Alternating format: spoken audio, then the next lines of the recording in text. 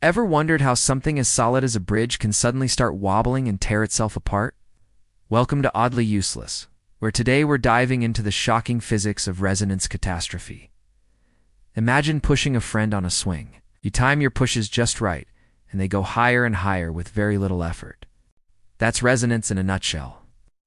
Everything, from a tiny wine glass to a massive skyscraper, has a natural frequency, a specific rhythm at which it loves to vibrate. If an outside force, like the wind or even footsteps, starts pushing it at that exact same rhythm, the energy transfer becomes incredibly efficient. The object starts to oscillate, and the vibrations or amplitudes get bigger and bigger, and bigger.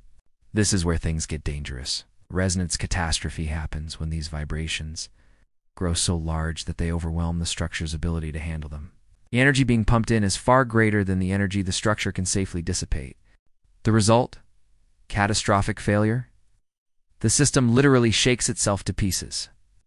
The most infamous example is the Tacoma Narrows Bridge, nicknamed Galloping Gertie.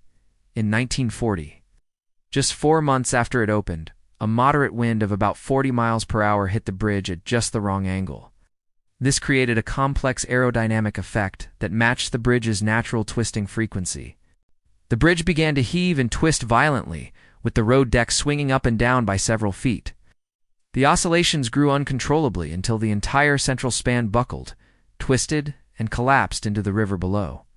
While the physics is a bit more complex than simple resonance, it's actually called aeroelastic flutter. It remains the classic textbook example of a structure vibrating itself to disaster. So, how do we stop our modern world from shaking apart? Engineers have gotten incredibly clever about this. First, during the design phase, they use complex calculations and simulations to make sure a structure's natural frequency is nowhere near any expected forces, like typical wind speeds, earthquake tremors, or even the rhythmic marching of soldiers. But they don't stop there. Many modern skyscrapers and bridges have built-in dampers. Think of them as giant shock absorbers.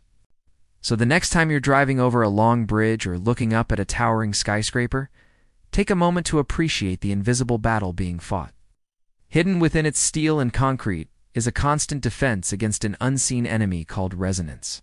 If you found this oddly useless and fascinating, please hit that like button, subscribe to the channel, and join me next time for more deep dives into the hidden science of our world. Thanks for watching.